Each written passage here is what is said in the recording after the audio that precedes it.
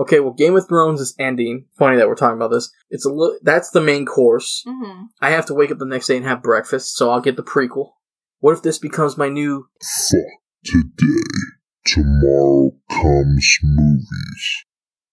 Hey, this is Steve Cardenas, a.k.a. Rocky the Red Power Ranger from Mighty Morphin Power Rangers, and you are watching Tomorrow Comes Movies.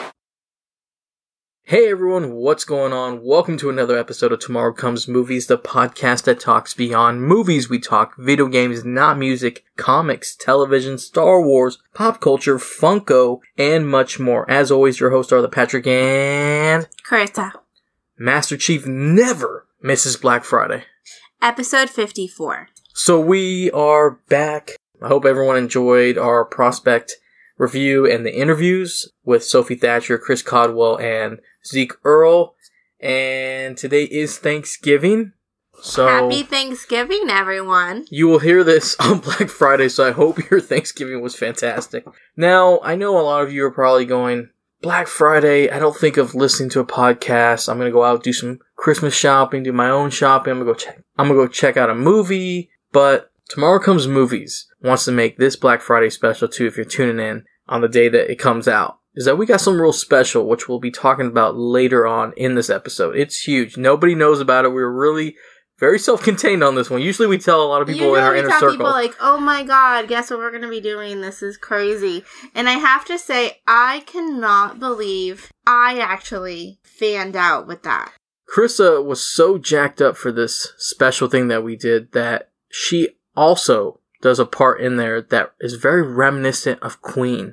So Thanksgiving, we are here doing a live episode for you on Black Friday because starting Fridays, what will we be doing, Carissa?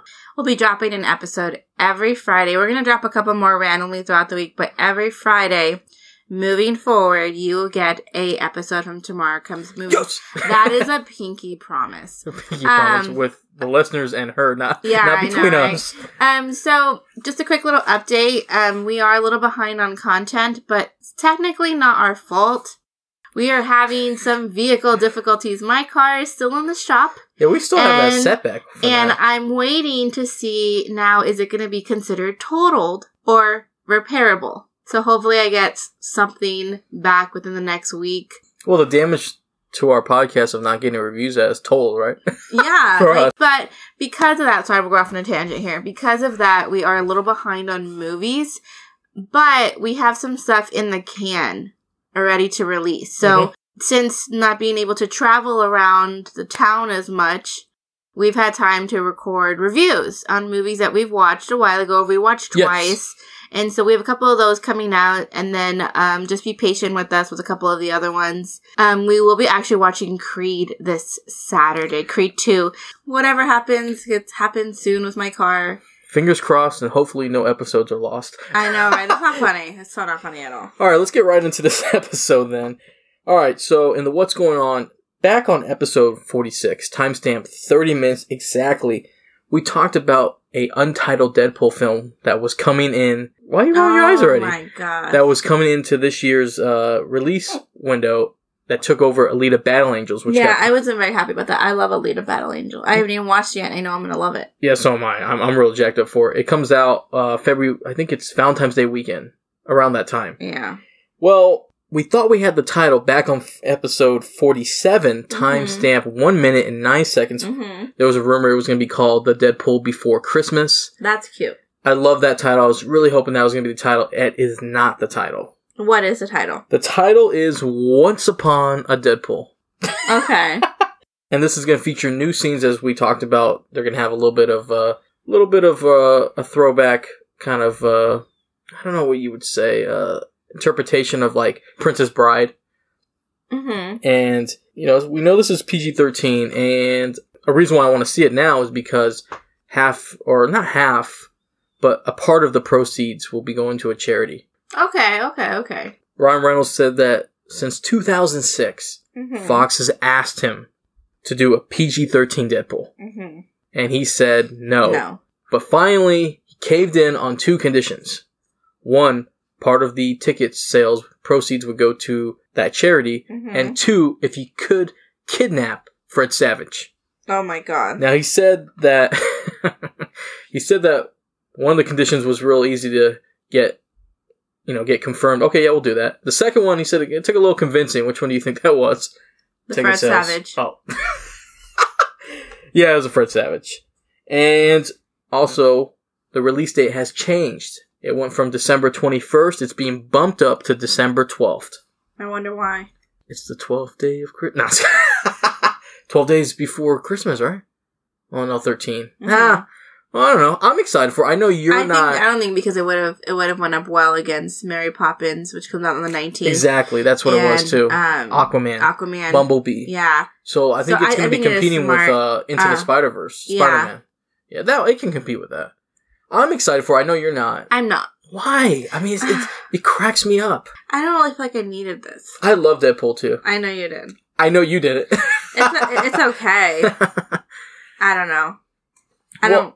I think the only reason I'll go watch it is because it goes to charity. That's a good point, but not a little bit about, like, what are they going to do? Like, we're going to be talking about the trailer a little bit later, and you actually were giggling on that trailer. I was laughing because I'm thinking the same thing. Oh, my goodness. All right, well, December 12th, Once Upon a Deadpool, will be coming out, and I can't wait for it. I'm getting more jacked up as I see the promotional. About it, you're like, oh. Yeah, I mean, how can you not? I mean, Deadpool is like a joke in itself, so he can just constantly do strange things that other heroes can't do. Like, you couldn't see Captain America doing this. Like, no way. He would rather help everyone. Alright, let's get into the TV news. Now, Game of Thrones. We love that show. Game of Thrones. I love it. Next April. Mm-hmm. Oh, finally. We can finally talk about this. We've been trying to figure this out. When is Game of Thrones? I can't wait. Going to be airing, and it will be in April. Now, hasn't that been the norm a little bit, right? But there were rumors that it was possibly going to be pushed back into later. Yeah, we had talked about it on another episode. I don't even remember. Into the summer. Yeah, or even like end of next year, around this time. But normally it is in the spring. Yeah, it's usually, March, April, and then it got pushed back last year to May, right? Yeah, or June or something like that. Because it was last year, right? It came out, so we had to wait. So there are rumors that we might get it towards the end of 2019. Now, we're big Game of Thrones fans. Yes. The stakes are high. Oh, This is the last season. All I need to know is if Khaleesi's going to make it. That's all I care about. And also if Gendry's ever going to show up. You don't like Gendry? No, that's all you care about? No, I just want to see, because for those who haven't seen Game of Thrones, your fault. No, I want to know, because... I think she'll die. Well, the whole point of Game of Thrones is everyone's battling for the throne. Yes. Now, her whole story arc throughout this whole series is her getting to Westeros and claiming her birthright. Mm-hmm. Now, for those who haven't seen it, we know there's somebody else that could possibly, in line for that. Mm-hmm. But I'm just curious to see what happens when she actually shows up permanently in Westeros with this huge army. Like, since season 1, we're like, here we go. Mm-hmm. Is it going to be like Jason Momoa, no pun intended, because he was in Game of Thrones, showing up like, alright, I dig it. Like, you know what I mean? Like, here, claim Westeros. You know what I mean? I'm excited for it. I think it's cool. I was actually thinking that they should just not come out in April, because I don't want them to rush it. Yeah. Because I'm a little worried. I'm like, it's okay if you have to wait a little longer. Well, they just finished filming, and now they're working. Editing, yeah. Can you imagine being in that room, having to edit all that great material, and then making it just enough for each episode? Well, each episode is like an hour and a half, 90 minutes. It's like a movie, yeah. Each one's a movie, so we're getting 10 movies, right? No, it's 6 episodes. So we're getting 6 episodes. It's only 6 episodes, I believe. Oh my god, I don't know about that. You better fact check. Or maybe it's 8. No, I think remember they short. What was the last season? It was 6, right? No. What? Here, I'm gonna look it up real quick. No way. I think. No. I think so. Hold on here. Here we go. 6 episodes. So it will only be 6 episodes. I just looked this up. Wow. And I think this was the same. It was the same number for the last season. It was either 6, 7, or 8. I think it was 7. 7. There you go. So it's even going to be shorter. Concerned.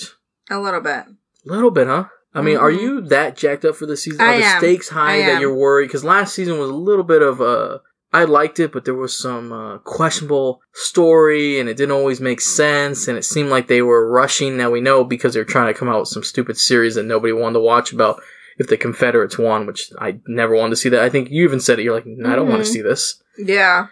Well, I guess we'll find out in April. Now, I know that they came out with like a little video about it. I haven't seen it. Have you seen it? Quick. It was like like For the Throne, and it kind of recaps different things. Okay, perfect. You can walk me through that throughout the series. I think one of the cool parts is back in the beginning, in season 1, when Daenerys, or Khaleesi, it was Khaleesi at the time, was eating what was it, like a heart or something? Oh, when she ate the heart of the horse, right? Yeah, because she was trying to bring back. No, it's a ritual. Ritual, that's right. Because she was pregnant. Oh, I thought it had to do with her trying to get. Oh no, you're right. Yeah. You're 100% right. We'll have to rewatch the whole. Yeah. So you can remember. Woo! It's gonna be a long series. Funny thing is, we're not even talking about that particular Game of Thrones, but I thought we should throw that in there. Okay. Now, we know that Game of Thrones is ending, but they don't want it to end. HBO still wants to make the gravy train of Game of Thrones, so they're working on prequels. Now, we know there's about 5 in the works. Oh my God, 5? Yeah, we've talked about this. Yeah, so one of them is officially coming through, and is getting a series order. Well, they've casted 2 actors. Now, the first person to be casted in this series is Naomi Watts. Oh my God, I'm sold. Now, you might recognize her from 2005's King Kong. She was also in The Impossible with Ewan McGregor. She was in St. Vincent. I mean, she's been in countless things. I could say even the Divergent series, if I'm correct, right? She was in that. Wasn't she in the Divergent series? Yes, I think she is. Chris is looking at her notes. Look at the show notes. Yeah, so she was in that. Now, her character is being described as and this is what I saw on here, charismatic socialite hiding a dark secret. Oh. Well, a lot of the internet is already speculating, and it seems to scream, and I agree with it, Lannister. Right? It says Lannister. Yeah. And she's got the blonde hair, and I think of Cersei, and I think of Joffrey, and this casting was kind of brought up because George R. Martin, the creator of Game of Thrones, the books, not the series. Well, he had a hand in it, but he's the creator of Game of Thrones. He did a blog about this. I see that. It's from his website. Yeah, it got him in a little bit of trouble, too, by the way. Why? He alluded that the title of this series would be called The Long Night. Does that ring a bell, The Long Night? Yeah. I'll tell you real quick. What is it? What do you think of when you think of The Long Night? Well, they don't talk about something. They talk about something similar to that, right? In the show? Yeah, and I looked it up. It refers to a time when the winter, remember winter would last for thousands of years and the White Walkers emerged? Yes. It's referring to that time. Okay, so I was right. Yeah, you're right. Okay. Well, I didn't really go into like specific details. So yeah, just think of it as like it's the long winter before Robert's Rebellion, which would later on become Game of Thrones. Yes. Now, HBO caught wind of this, immediately said... Cease and desist. Well, they just told George R. R. Martin, he came back, he's like, it's, The Long Night isn't the official title. Yeah. But I have to say, it's a great title. It would be a really good title, yeah. What's the luck that HBO's gonna be like... Change it. The title is The Long Night, we just didn't want to tell anybody. I like it. It refers to something that, like you said, you're familiar, you heard The Long Night, you're like, it's gotta be winter. And they also casted a young actor named Josh Whitmore. He's in a mystery role. No one knows. It's a lead role, but nobody knows what it is. Most likely, probably not the same family, I would assume. I don't know if I could watch a whole show just about the Lannisters. But then again, I say to myself, yes, you could. Maybe. Because they're always in Game of Thrones. Yeah. Now, I saw some other tidbits about the show online. Now, this will take place, apparently... Now, don't hold me... But this is what they're saying, but apparently it'll be in... The setting of the time is before and during of the Dark Times. Okay. Which would be winter, and this will also revolve around the secrets of Westeros, the origin of the White Walkers, and mysteries to the east of the Starks. Okay. Now, like I said, I don't know if this is for sure set in stone, but this is what I've been reading online. Right there, I want to know the origin of the White Walkers. That'd be cool to see that. Even though I think it's kind of already been brought up in Game of Thrones. They've already kind of like walked around it and kind of gave us like a quick little like cliff notes of how the White Walkers. It's as quick as Hodor saying Hodor. Yeah. Secrets of Westeros, I'm up for that. I think that is a fascinating world. Yeah.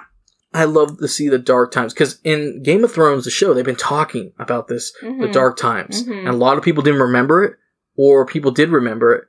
And I'm like, ooh, that'd be kind of cool. Like, I think there even is, like, early in the series where they tell one of the young kids that, they're born in the summertime, that they don't know what it was like. it hasn't been dark for centuries or something, or like years or something like that. Are you talking about the first episode with Ned Stark when he was saying, like, he freaked out when it was winter? Yeah, I don't know, something. He's like... in that. Well... One of the things that really intrigues me about this project, this series, is Naomi Watts. She's a great actress. She is. I don't know if she's ever really got her due. She's always been great in everything I've seen her. Remember the movie with her and Tom Holland and Ewan McGregor? Oh, yeah, I just said it earlier. The Impossible. Yeah, That's really right. good. Tom Holland was in that. Yeah, That's really a great film. I think that was about the tsunami, right? Mm-hmm. Yeah, it was incredible. Yeah, wasn't she in that one scene where she's like in the water? And she gets cut. And she almost died because they held her on? Oh, yeah, she's a great actress. So, for me... I think she can play a perfect villain. Because it sounds like a villain. A charismatic socialite hiding a dark secret. That sounds like Cersei's mom.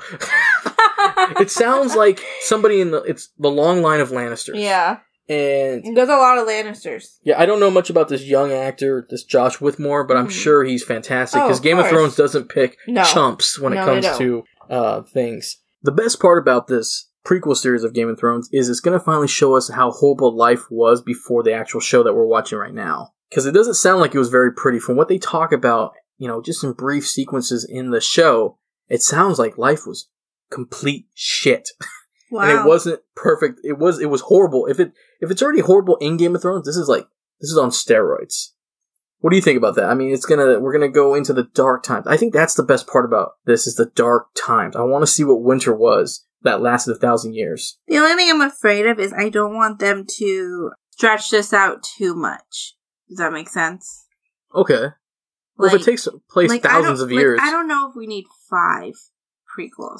I don't know if all of them are going to make it. It's just 5 are in development. Okay. I want all 5. Of course you do. I mean, this sounds interesting. I think I'm going to wait to kind of get a little bit more if I get too hyped. You know how I get when I get too hyped. Prequels are tricky. Yes. You can go down several routes. Yes. For TV, you don't watch the show, but I have. Better Call Saul is just as good to me as Breaking Bad. That's a good one.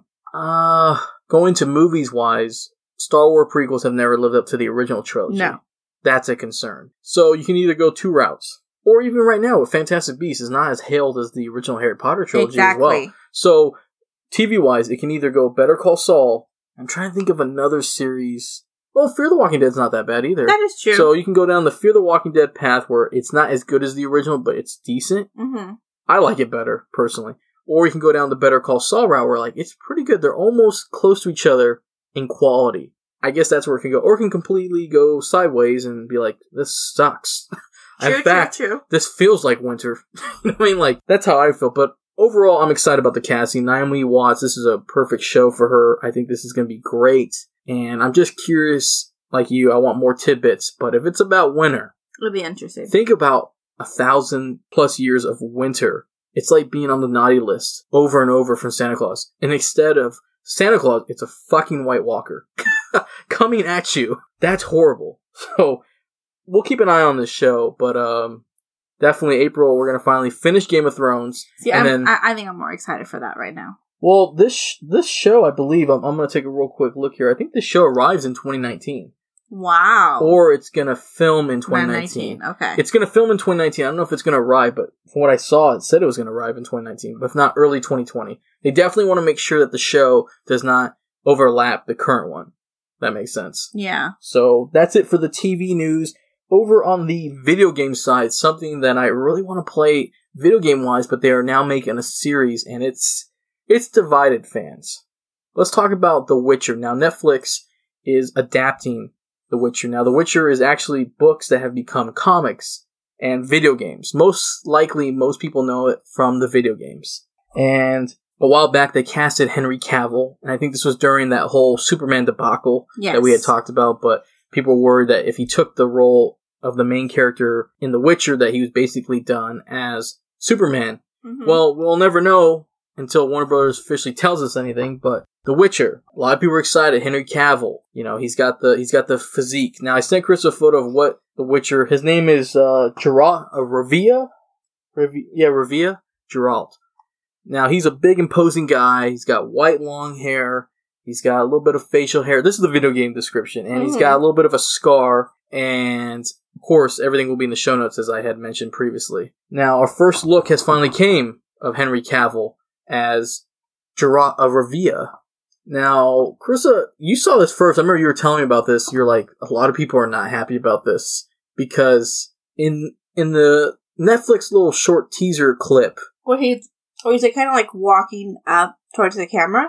yeah, I'll hand this back to you. I kind of know what it looks like. Yeah, when he comes up to the camera, a lot of people weren't happy. Why do you think that is? He looks like he's stepping out of Lord of the Rings. Like, he looks like he's Orlando Bloom's brother. Exactly. In Lord of the Rings. Yeah. You know what I mean? He looks like he could have been in the Game of Thrones prequel we just talked about. Yeah. And he just came in and was like, hey. Exactly. And so, looking at like a photo side by side, I think what they should have done is the character in the game has a little bit of a beard. Yes. And a mustache. Yes. I think they should have added a little more facial hair. Henry Cavill's character, just looking at this photo, has a little bit of like 5 o'clock shadow. Yeah, so he's clean. I think that would have made him look a little bit older. Because this character I'm looking at right now from the game looks about 10, 15 years older than Cavill. Yeah. So is this a prequel then? Okay, so Chris is right. In the video game, he has a little bit of a beard. Mm-hmm. And in the clip, it looks like he's pretty much clean shaven. And he's also missing his scar. Yeah. Now, I looked this up. I guess in the books, he's actually clean shaven. In the video games, when they adapted him into video games, they made him have facial hair. The facial hair looks good. This right here says to me this is going to be a prequel. Yeah, okay. And we're going to learn how he got the scar. Okay. And I'm sure he'll grow facial hair. I would assume so. Because you're right. He looks like sexy Orlando Bloom's older brother that I have no interest in watching Lord of the Rings now. Or maybe they should have lightened his hair a couple of shades and not look so white. Because your hair will eventually turn, gray, white, the older you get. And I think maybe that would have made... No, he'll look more like freaking Orlando Bloom. Never mind. I don't know. Or 50 Shades of Grey. He's looking like one of those guys. I'm not feeling this. Okay, well, you're right. I'll watch it, though. I love Henry Cavill. Well, if this is a prequel, then this would all make sense. Yeah. So fans are not happy. Video game fans. I hate to let them down, but in the books, he's clean shaven. Now, so why are they not happy? They don't like the look. Same reason? Yeah, facial hair and the scar. That's what's really dividing people. Okay. So this might be a prequel. But while you were saying this, two things came to my mind. Mm-hmm. Two actors who I really think would have been perfect for this, but it would have been definitely more present time than a prequel. Because Henry Cavill's a lot young. Is really young compared to these two. Sean Bean, Ned Stark would have fit this really well. Also would have been Ray Stevenson, who played Volstagg in Thor. And he was the Punisher in Punisher Warzone. He'd be fantastic. Both of those heavy, imposing guys. The only problem is they're just basically the age of Geralt Rivia in the games. True. So they want to go with someone younger. I'm okay with it. I'm actually excited for this series. I've wanted to play the games. This sounds really cool. Do you want to know what The Witcher is? Yes. Alright, The Witcher is about a world where Geralt of Rivia is a monster hunter who travels the world who possesses supernatural powers, and they're called Witchers. Ooh, alright. Right here, Chris knows. I'm already in. Yep, that sounds like something that's right up your alley. Supernatural powers. I think, did I say superhero or supernatural? I don't even know. Supernatural powers. I'm up for. Plus, I like this type of timeline because it kind of gives me this. Okay, well, Game of Thrones is ending. Funny that we're talking about this. That's the main course. Mm-hmm. I have to wake up the next day and have breakfast, so I'll get the prequel. What if this becomes my new dinner? And you know what? I don't understand with you. You like all this kind of stuff, right? Yeah. But you don't like Lord of the Rings. What is going on with you? Because I'm bored. Oh my god, you're boring. No, I'm not. Yeah, you are. Okay, so what do you think about The Witcher? I'm so mad at you right now. So Geralt is a monster hunter, and he travels around the world, and he possesses supernatural powers, and he's called a Witcher. I think that's pretty cool. So this is going to be pretty expensive, right? I mean, definitely. They're going to spend some money here. But so far, this sounds good. I'm excited for it. What about you? I mean, this is a big role for Henry Cavill. Now, the scary part about this is fans take this stuff serious. So if The Witcher bombs, this is going to hurt Henry Cavill. Oh, yeah. But truth be told, Henry Cavill, acting ability, his physicality is not being questioned. He's fantastic. Mission Impossible Fallout, he was fantastic. Superman, he's been fantastic. I'm just concerned with where they're going with this series. For me and you, this is going to be easy for us because it's going into shallow water. because this is our first time getting in the pool. For a lot of Witcher fans who maybe read the books, most likely it's the video game fans, they're going into the deep end. They're already in the deep end, so they're in the deep end going like, hey, what's going on? Like, I want to go into familiar territory, so they're concerned. So I hope they do give him the scar, because you're right, 100%. He looks like Orlando Bloom's sexy brother from Lord of the Rings. Like, if they're remaking the show, it's like they gave, what's his name? Legolas? Is that his name? Legolas. It looks like the Amazon TV show they're making, they recasted Orlando Bloom with a sexier guy in Buffer. That's what it looks like. Yeah. So I'm concerned with that. I'm a little intrigued, though. So am I, because... I mean, you started asking me what do I think, and then you kept talking. Sorry. And I never got to say what I thought. I'm getting all jacked up. I know. I'm sorry. And so, I'm intrigued. I like Henry Cavill. Okay. I would actually... Do you have this game? I don't, but maybe I should pick it up. You should pick it up so I can watch you play. Because I'm not good at video games. Okay. Unless it's Mario Kart. I kick ass. But you should get the game, like I was saying.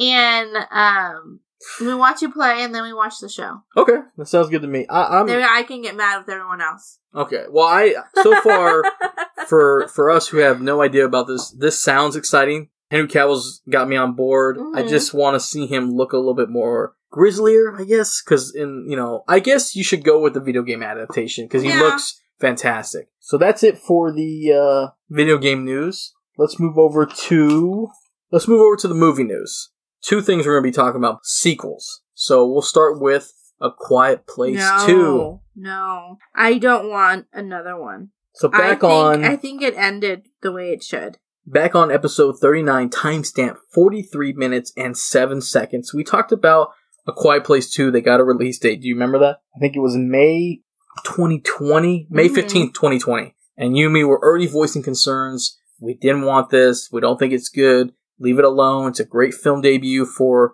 first-time director John Krasinski. Leave it alone. Just leave it alone. Well, unfortunately, he can't leave it alone. He can leave The Office, but he can't leave this alone. Turns out, since he co-wrote, he starred, and he directed the first one, the question is, okay, they're making a second one. Is he coming back, and in what capacity will he be returning in? We finally figured it out. He will be writing A Quiet Place 2. So there is no idea if he's going to direct. Obviously, he's not going to come back, but he is writing it. First thing that came out of my mouth when I read this, why? I know that's 4 words, not the first thing that came out of my mouth, but it came out in that sequence. I thought you were going to do from The Office when Michael's like, No! That's what she said. No, just kidding. Whoops. I actually hit the mic a little bit. Oh my goodness. So he's going to write it. I don't know. I mean, he apparently has some idea of what he wants to do with the sequel. I know that there was room for a sequel in A Quiet Place. Yeah. Doesn't mean we need it. I mean, I don't want him to come back like his character, because he died. Oh yeah, he can't come back. I'll watch it, because I really did love A Quiet Place. It was a great film. It was the Get Out of 2018. Yeah. It just blew you out of the water. Oh, wow. Yeah. So good. I'm not a fan of sequels all the time. Okay, well, work with me right here. This is what I'm thinking about it. Is A Quiet Place maybe hitting familiar territory by following a similar path of another franchise that has to deal with a monster? Cloverfield. Could they do a Cloverfield world where it's different stories? Okay. Could they do different stories? Or possible. Maybe they shouldn't do Cloverfield and actually focus on a legit sequel. Now, Cloverfield has a universe, and each of the films somehow will tie in to the Cloverfield-esque type of thing, but they're different. Quiet Place can go that route and maybe tell a different person's story, or do you want to see it continue from where the first film left off and what happened with that? I think I would like more like a Cloverfield kind of. Really? Yeah. I honestly thought you were going to go with the straight up sequel. I mean, I love Emily Blunt. Yeah. I think like a universe would be interesting. Universe. That would make it more appetizing. Yeah. And be able to shake things up. Yeah. I'm just curious what they are working on, because I know there's a lot to work with, but you have to be really careful because expectations are high, and you don't want to disappoint us, because then we're going to be like, why did you even make it? Like, why am I here? Instead of like, why are they making this? Like, why am I in this movie theater? That's what I'm kind of worried about. But John Krasinski really blew me out of the park with his performance and what he co-wrote and his directorial debut. So I will have a little faith in him. Even though I'm not very happy about this, I think it'd be better if he wrote this and doesn't come back. Because you don't want to do that. That's like Bradley Cooper doing another Star is Born, but a different take on it, if that makes sense. I don't want it. So that's how I feel about it, but it's going to be competing with the big leagues, May 15, 2020. You want him to come back and direct it, or you just write it, leave it alone? Just write it. No, I'm okay with him directing it. Oh, really? Why is that, though? I'm just curious. I thought he did a really good job for his first time directing. You have a lot of faith that he can strike gold twice. Possibly. Really? Okay, I'm cool. I can see that. I mean, sure, why not? Alright, well, that's all I have for Quiet Place 2. Let's move over to another sequel, Don't Breathe 2. Oh, wow. Don't Breathe was really good. Yeah, I like Don't Breathe. The first one was really good. I forgot it came out in 2016, so it's already been 2 years. This is a film I really enjoyed, and I remember we walked out and I really wanted the second one because of where they went with the characters of the first film. Now, director, I hope I'm saying this right, Fede Alvarez, he co-wrote and directed the first one, and he currently is still working on probably press for his current film that's out, The Girl in the Spider's Web, new dragon tattoo story. I hate that part of that title. That one, it's whatever. But going back to Don't Breathe 2, he says that there's still a script, and he wants to get the sequel made, whether he directs it or not. Right here, this is a different case. I want him to direct the second one. Why? Because the first one, you and me don't flock out to these type of movies. No. And the way he delivered with tension, and it was a thriller, and it was suspenseful, and it was like you and me were having a hard time sitting still. It's all credit to him. Because he was able, remember that? Is that when we did the double movie feature that day? I don't think so. No, are you sure? No, we went to one movie. It was late at night. Okay. Yeah. We went with Trial. Oh, that's right. Okay. Or do you remember that movie, right? Yes. Yes, it was really crazy, right? The man was blind, but he was like an assassin. Yes, it's about three teens, well, not teens, but 3 young people break into his house to steal something from him. Unfortunately, they get stuck in there, and they have to somehow survive with his ultrasonic daredevil hearing. Yes. And he is a monster at, like, suspense. Like, just the way he would build things in that, by trying to get them. This film was fantastic. I cannot believe that we still don't have a sequel already. And I'll say this, because this movie made a lot of money, it got really good reviews, and it definitely left the door open for a sequel. I don't know if we really needed it, but I wanted it just to see where they would go because of how well that Fede Alvarez was able to... Like, remember, I think we even saw, like, how he would shoot things. We saw, like, early previews of, like, how he would build things, and I thought it was incredible. Why is it taking this long? Besides him probably doing The Girl in the Spider's Web, True. I would think that his next best step, because that film did not do as well as everyone hoped, he should come back to this franchise and finish it. I mean, because if not, I don't know if anybody's going to be waiting 2 more years for a Don't Breathe sequel, because our attention spans are not that good anymore. Like, we'll forget something in a heartbeat if it's not a big franchise. But what do you think?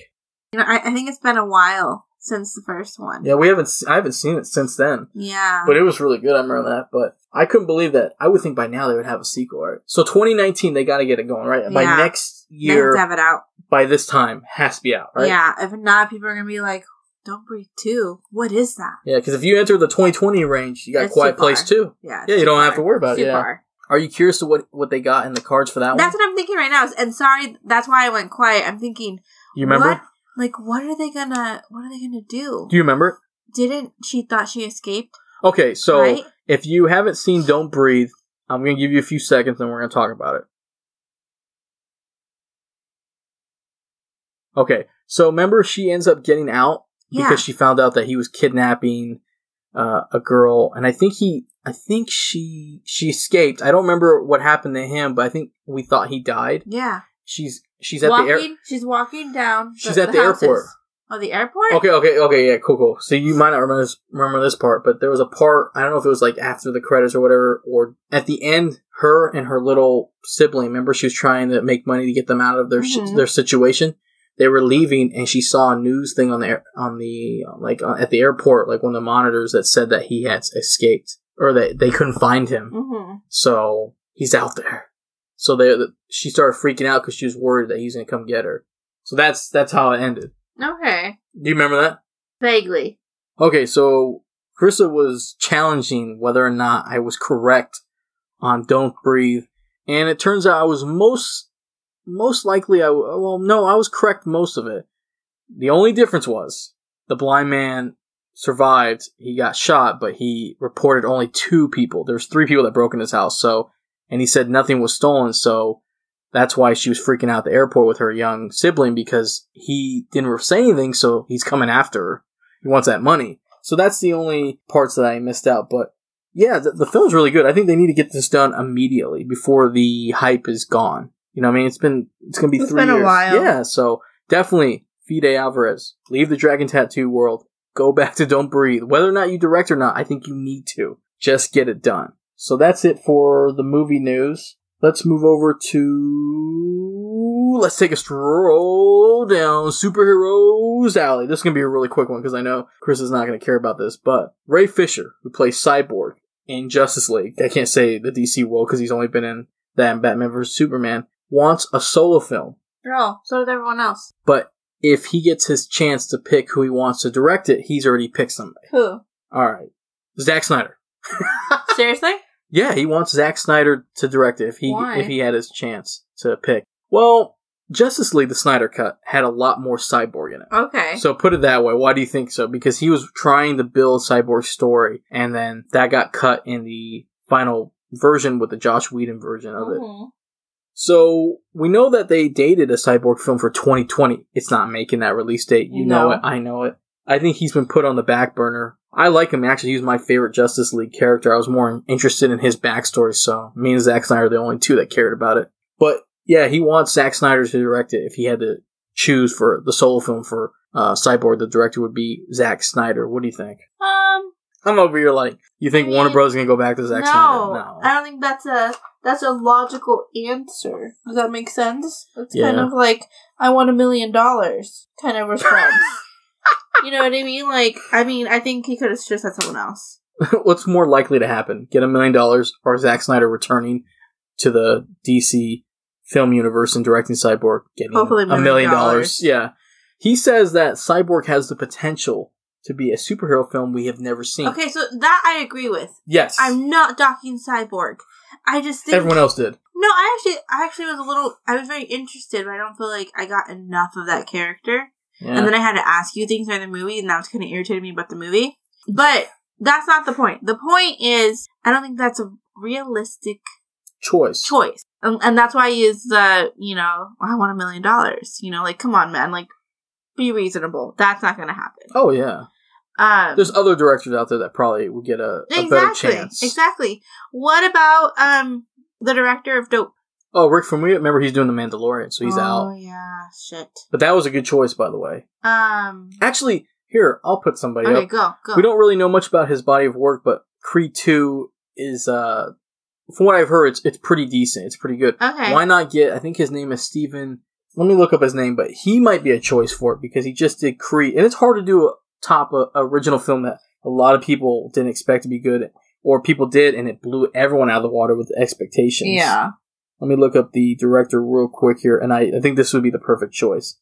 Okay, I guess I had the name right. I just want to double check. Stephen Caple Jr. Now, he's the one who directed Creed 2. Okay. This would be a good opportunity for him to enter the big leagues by tackling a superhero property. And he might be able to add his own flavor to it. Because the only downfall with Creed 2 for this director was he had to fill someone else's shoes. And he had to pick up somebody else's franchise. Yes. And he seemed to do a pretty good job from what they're saying about Creed 2. So why not give this young director an opportunity to take on a superhero franchise that nobody is clamoring for, because Justice League kind of did him dirty with not really explaining things like you were saying. You were kind of like, I don't really know this character, and, he can feel his toes, but, he that's the only human. Remember that? I can feel my toes, and everyone's like, okay. I heard people groaning about it, but Stephen Caple Jr. could come in and really shake things up with this hero, make this hero a big deal. You know what I mean? Because if we're not going to get Batman anytime soon, if we're not going to get Superman, and we got Wonder Woman, we got Aquaman, whenever they show up with the Flash, why not get Cyborg going? Yeah, why not? And I think this director would be a perfect choice for it because even though I haven't seen much of his work, I haven't seen Creed 2 or I've seen it in a few days. From what I hear, he did a pretty good job with jumping into someone else's franchise and really making it his own. Mm-hmm. And I think why not let him create his own superhero film? Why not let him create his own big franchise? Why not? Because if you can jump into somebody else's franchise and really carve your own niche and make your film pretty good, it may not be as good as the first one, but you did a pretty good job where a lot of people would fail, like Matthew Vaughn did Kick-Ass, and then Jeff Wadlow did Kick-Ass 2, and that was not very good. In fact, I hate that. That killed the franchise. I don't even talk about it. Yeah, so right here, Stephen Caple Jr. did really good with Creed 2 from what everyone's saying. Okay. Give it to him. Why not? There he goes, Ray Fisher, not Zack Snyder. Give it to somebody who hasn't... I mean, I understand... who hasn't ruined the DC world. Just kidding. Why. I mean, like, if someone gave, if someone gave your character, the justice it deserved, get it? I understand why, but be realistic. Like, come on, man. Oh, yeah. Come on. No, actually, I don't know why everyone hated that Feel My Toes thing. I thought that was kind of funny, but everyone was groaning. I remember what showing we saw it, and I'm like, oh, wow, people hate Cyborg. I actually liked the movie. I actually thought it was pretty decent. I actually liked it more than you did. Yes, that is a fact. Here's the thing, too. Why... I don't want to say anything bad, but why Zack Snyder? Now, I have nothing against Zack Snyder, and I'll tell you what. One, I love a lot of his movies. He did 300, which I think is a great film. He did Watchmen, which I think is a hard property to adapt into a film with it being a pretty decent-sized graphic novel full of content. He did a fantastic job. So I have a special place for Zack Snyder. I just don't really care for Batman vs. Superman. No. I like Man of Steel. Yes. Sucker Punch is whatever. It's not the greatest film. Oh, please shut up. You freaking love that movie. It's okay. But the good thing about Zack Snyder is he understands creating a world. Yes. Like his background, his sets, they're amazing. And I get why Ray Fisher wants him because he probably did a great job with building Cyborg and kind of probably shortcut some of the other characters, and everyone's like, nobody cares about this. Josh Whedon's like, he's gotta go! You know what I mean? But at the end of the day, I think there's room for this character to still get a solo film. Give it to a capable director and Stephen Caple Jr. Sorry, Zack Snyder, you're gonna have to go to a different universe. And I think it'd be great. So that's what I think, Ray Fisher. Preach! Alright, so that's it. We're gonna head out of the alley, and let's talk about some new trailers. We got 3 of them. Let's talk about Once Upon a Deadpool. Let's start with that one first. Oh, God. Okay, so. I love this trailer. I know you do. It was so funny. I know you do. I mean, it starts off with snowflakes with Deadpool's little logo. We get Fred Savage. Mm-hmm. Like, Savage Fred Savage. Okay, so let's just say, hypothetically. Okay. Somebody who's listening doesn't know Fred Savage. Okay, so I'm not saying it's me. Like, I know Fred Savage. I know, because I've asked you. Alright, so Fred Savage is famous for the show The Wonder Years. The Wonder Years, I love that show. Yeah, and his brother is Ben Savage from Boy Meets World. Boy Meets World, so, I love that show even more. But if you're a real big fan of Fred Savage, you probably know him from Princess Bride. He was a young kid that was getting the story read to him by his grandpa. So Fred Savage looks like, and we've talked about this, is reprising his role from Princess Bride as an adult. Mm-hmm. And Deadpool has held him hostage to tell him a PG-13 version of Deadpool. Right off the bat, the snowflake's how it starts. Fred Savage being a savage, not wanting even to be there. Yeah. Fantastic. I love their banter. It was funny because he goes, I usually like Marvel movies better. He's like, yes. We are Marvel. He's like, Marvel not really. Licensed. Yes. Yeah. With association with Marvel. I love the dicks. Made me laugh so hard. Patrick looked over and glared at me. No, but I thought it was funny. I was just like, that's the one that sold you. And that's also, a good one. I love the Up reference to that old couple sitting on the bench. Like, oh, I loved you in Up. You may not want to get attached. So the trailer to me looks fantastic. It doesn't really dive into anything else. So I love this trailer regardless. I can't wait for December 12th. I know we talked about earlier what's going on. The trailer's great. You don't see anything about the story, but we do see familiar Deadpool references. We see Negasonic, we see Yuki, we see Colossus. So I can only imagine what this movie's going to be about. I'm excited for it. Thumbs up for me. Next one, let's go over to Dumbo. I know you want to talk about Dumbo. Let's do Dumbo. So Dumbo I'm excited for released their official trailer. Yes. The first one was a teaser. This is the official trailer. Yes. Wow. It looks amazing. This really kind of is nostalgic for me because it feels like Tim Burton is in his groove. Yes. Because this world looks incredible. Mm-hmm. I mean, the circus the sets come to life and the actors look to be in the zone, and I didn't realize this with the first teaser trailer, but this is kind of a reunion of Batman of Batman, Penguin, Tim Burton. Woo! Yeah. Man, Michael Keaton just plays a really good villain. Yes. And Danny DeVito, I haven't seen him in a while. He looks fantastic. Colin Farrell, I'm glad to see him doing a role. But let's talk about Dumbo. The CGI is incredible. It's that Planet of the Apes, Dawn of the Apes type of thing. So lifelike. Yes. And I love that Tim Burton's doing this because I think Tim Burton's bringing this to life. I'm super, super excited for this movie. I know you were. That's why I got it in there real quick. I love Dumbo. I love elephants. They did a great job with the elephant. But this looks like it looks a little different from the animated, but at the same time, it just wow. I know, you're blown away. Wow. But I'm just like, I can't even think of words of how I want to describe this. The CGI and the sets look like the animation looks fantastic in this. I mean, it's not animation, CGI. I'm sorry. Like, I went back and looked at the Beauty and the Beast teaser, and then I'm compared to the Aladdin teaser, Cinderella teaser. It's getting better. Yeah. Yeah, the CGI's getting better. Right? I'm so excited. I'm hitting the mic. I'm how excited I am. This looks really great, and then when you see Dumbo and his mom, and she's caged up, and it's like, oh my god, I remember crying as a kid. Yeah, there's familiar beats in this with the mom and Dumbo, and then him flying around, and then remind me because you're a little bit them making fun of him, yeah, because he's a freak in a sense, and I think Michael Keaton's character wants him for money. Yeah. Okay, so there you go. It looks like it's gonna be pretty special next year. And I think that Tim Burton's in his groove. So definitely I love this trailer. I think this is a great trailer. So excited. Now let's move on to our final trailer. The Curse of La Llorona. Oh yeah, you got it. There you go. I got Patrick was practicing how to say that. I can't say it. How to say it. And he's like, how do you say it? La Llorona? And I'm like, La Llorona.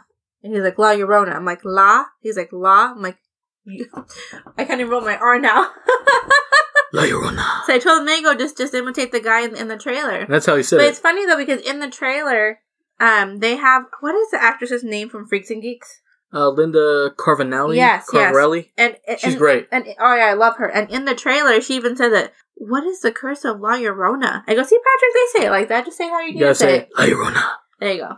Anyways, so this trailer, when I first saw the poster for this movie and before the trailer dropped, yeah, you were talking to me about this. I was like, oh my god, they're making a movie of this. And Patrick's like, what? I go, do you remember that story I used to tell you? Now, this is considered a folk story, and there are different iterations. From what you told me, there's different versions of it. Yes. And so the story that I was told as a kid, it's supposed to scare you, right? Some people believe in it, some people don't believe in it. Don't believe it. Pat doesn't believe in ghosts, so he doesn't believe in it. No, but I like supernatural stuff. I know, it's weird, right? So pretty much the story that I was told as a kid is this woman, they use it as a scare tactic, right?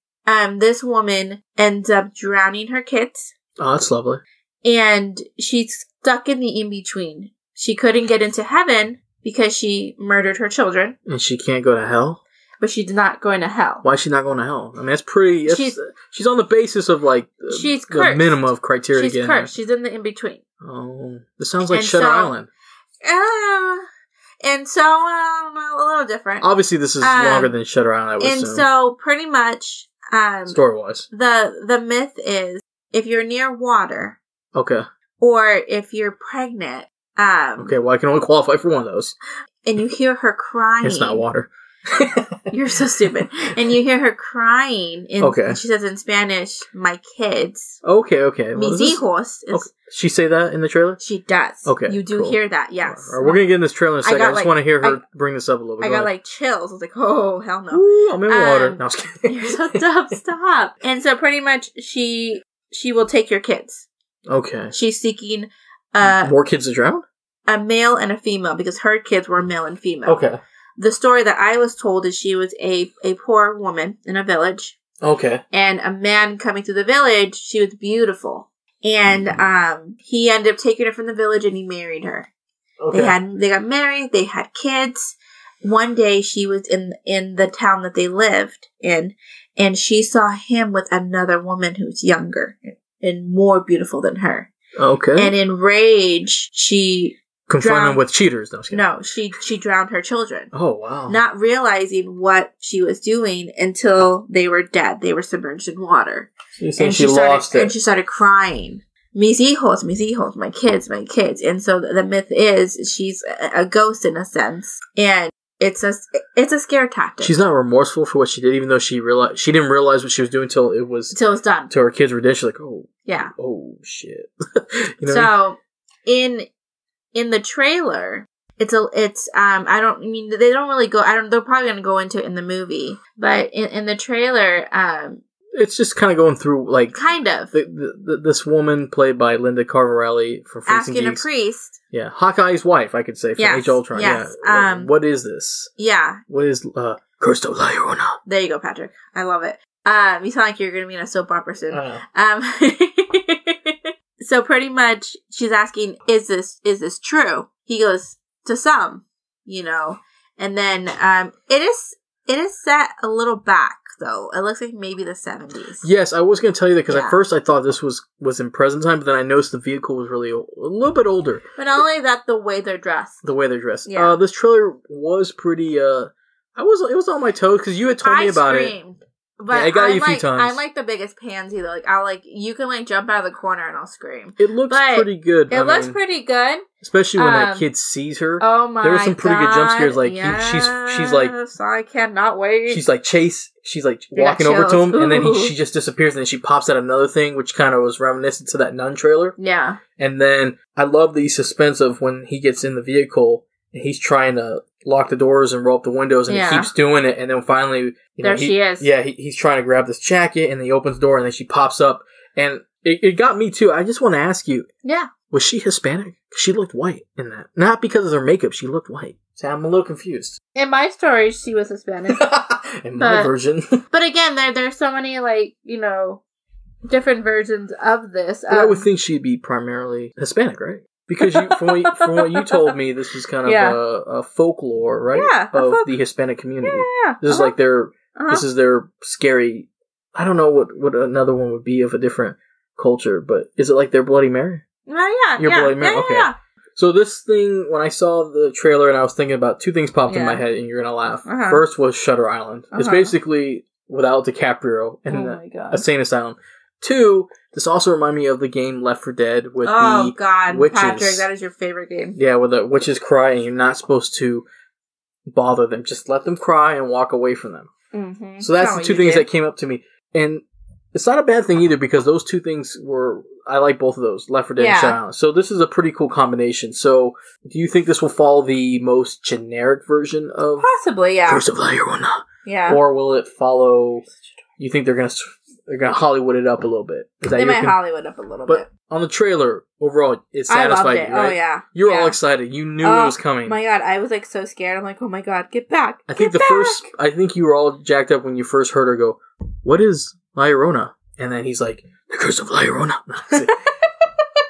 You're so stupid. You were all jacked up. No, I think it's a really good trailer. I think it really sets the bar for what this is. And I think for a lot of people who know this story, and a lot of us, like myself, who don't know the story, and everyone's talking about it, that knows somebody who knows this story, I think this film's going to be a big deal. I like the trailer. I think the trailer sold me pretty well. I just want to know if, maybe I'll have to look at the trailer again, if she's white, because I don't... Why? What is your concern if she's white or not? Well, I don't want them to whitewash it up. Tell the story for what it is. Is it because she's dressed all in white? Well, besides that, you only see the actress for a quick second. But like, she's also supposed to be a ghost. Oh, that's true. But I thought she looked a little bit. I thought she was a Caucasian actress. Okay. So we'll find out, I guess. I just don't want them to whitewash it up. Okay. All right. Okay? The white guy over here doesn't want it all. Come on, man. We don't want Ghost in the Shell over here. Come on. But out of all the three trailers, I'm so hyped for that one. I'm hyped and scared at the same time. That one and Dumbo. Okay, so my trailer would probably be Dumbo. I think Dumbo was the best of the three, but Curse of La Llorona was pretty good. Yeah. And Once Upon a Deadpool, come on. At the end. Yeah, third. So pretty good. So that's it for new trailers. Now let's go into the Funko!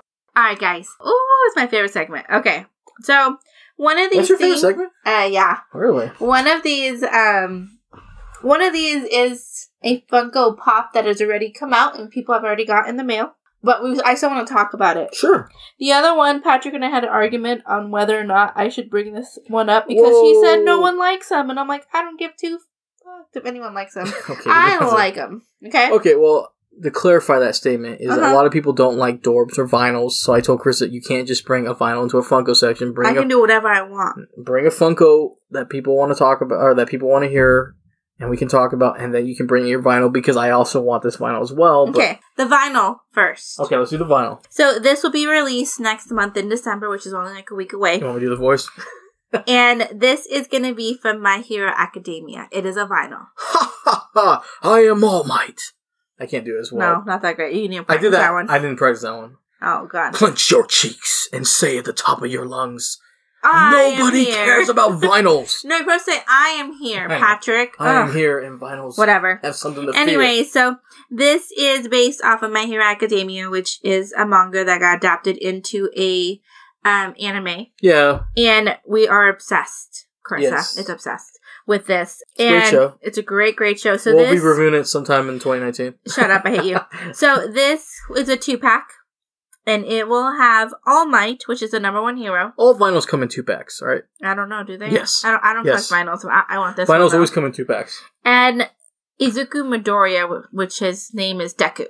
Deku and All Might. Yes, and so All Might is in his stance with his... Now, All Might is known for this, like, big smile. He's always smiling. And that's part of his persona. Is even in darkest time, he smiles through everything to give you hope. Izuku Midoriya is his... what would you say? His successor. Right? Because he'll be taking the... without having to dive into it. Yes, they are somewhat friends and but they also have like a father-son relationship going on too. Listen here, young Midoriya. There you go. And so All Might is in his costume, and he has his big smile and his eyebrows, and he's just totally cheesing it, and he's like, I am here, stance. And then Deku is ready for battle. Ready for battle. Badu. Can't talk today, guys.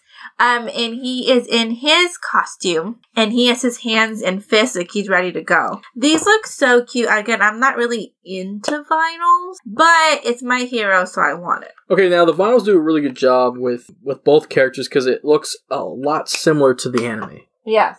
And it looks pretty good. Yeah, so I mean, it's very similar to the anime. Like, All Might's eyes and his grin. It's just the body, obviously, All Might's this hulking individual. But I like the vinyls. I think these are going to be hot because the My Hero Academia pops are huge sought-after collectible items in the Funko world. So, going to vinyl, this might even be hotter, and you can get 2 of them. And they come out, you said December. I'm looking at this right now. No, but I think the vinyls look cool. We're not really in the vinyls, but if it's My Hero Academia or some type of property, I'm interested in getting them. Yes, and these will probably be our first vinyls. They probably will. Now, of course, Carissa does have some Funko stuff for those who actually like Funko Pops. We have some Funko Pop stuff. Well, this one actually is really cool, and I'm actually really sad because I almost bought this. But Pat convinced me not to. Yeah. So... we already have one, but not this version of it. But I know this one's cuter. So you can still get it. No, we cannot. I'm not paying. I'm not getting it from a reseller. No, I heard it was back online. It's not. I checked. Oh, okay. Yeah. You told me wrong. So the Pikachu pop came out in July? August? Yes, July. And we flocked out. We got ours, 1 each. Target is doing something with Funko for the holidays, where every Friday at 8 a.m. Central Time, Target will reveal a new online exclusive Funko item and a sneak peek of the next week's release. So this last week, the first one was released, and it was a 10-inch Pikachu. Pika. Yeah. And I had it in my cart, and I was waiting for someone to say, go ahead and buy it. And I was actually astonished that Patrick told me, just pass. I really want to do we haven't done an actual Chasing the Wild video in a while, and I was hoping tomorrow we could actually do one and maybe get a pop. Whatever it is, we'll figure it out. But I thought we'd rather do that than buy a 10-inch Pikachu. The Pikachu looks fantastic. I'm not complaining about that. I think it looks great. But I think that we can wait for something better. You know what I mean? What's better than a Pikachu? Maybe get a My Hero Academia pop. Find it somewhere. We'll see. Mm-hmm. We'll see. We'll see. But I am really curious to see what, and I think there's like at least another 4 or 5 that Target will be releasing on Fridays. Why not give us another Pokemon? That's what I would like to. Why not just it would have been cool if it was a 10-inch Charizard. I would have said Chris would buy an RB. You know what I mean? But another reason why he had me pass is because from what we've seen on social media, Target and other places are notorious for not shipping Funkos correctly, they come damaged. Yeah, that was what now, the holdup was. Here is the kicker. A lot of people posted their Pikachus this week, and Target took precautions, and they bubble wrapped their Funkos. With our luck, they would not bubble. We've been the one that didn't get the bubble wrap. I'm so mad. I wanted a big old Pikachu. And you said Target's going to be doing this for the next few Fridays, right? Yes. So tomorrow. Tomorrow. 8 a.m. Central Time. We'll keep an eye on it, I guess. We'll keep an eye out. We'll see what they release. I might pick it up and say, forget you, Patrick. I'm picking this one up. If you're big into Funkos and you want to get something really cool, keep an eye on Target on Fridays.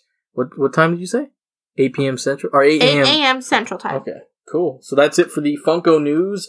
And we Last are but not least. done. We have done everything we need to do. It's time to get in our ship. It's time to hit the navigational system. Because it is time to take me to the Outer Rim, which is our Star Wars segment where we talk about everything Star Wars related. And this one is a episode 9, a rumor I've heard for a while, and I want to talk about it. Now, I don't remember what other episode we talked about Emperor Palpatine. Actually, I do. It's back on episode 49. We talked about that they might bring back Emperor Palpatine to help guide Kylo Ren in a holographic form in a jungle planet. He discovers Palpatine's holographic form or whatever, showing him a new weapon. Now, Chris and I thought that was complete bogus. Mm-hmm. Well, this one could hold up a little bit more, but Doctor Who alumni, one of the doctors, Matt Smith, we talked about, was part of the official cast announcement for episode 9. Rumor is he might be playing a young Palpatine. Ooh. That one got your interest, huh? Yeah, I like him. I think he's a good actor. Really? Mm-hmm. Wow. Okay, so for me, I pegged him as an Imperial officer because he's British, and they tend to be the ones that handle the First Order or the Empire or whatever. So that's my first initial thought was he's going to be part of the First Order. I'm a little curious on this. A young Palpatine. Is this going to kind of go back to, like, beyond the prequels then? You know what I mean? Like, I don't know. I mean, that's a strange idea if that's what he was casted for. I mean, he could fit the Emperor. That doesn't bother me. But I gotta be honest with you, I don't believe it. I don't buy it. You don't buy it? Well, I don't know. Maybe not, because they keep bringing up this Palpatine. I mean, it's gotta be true, right? If everyone keeps talking about these rumors, right? That is true. I mean, I don't know. I think it's a slim chance this is true in the same sense of everyone's theories of who Rey's parents were.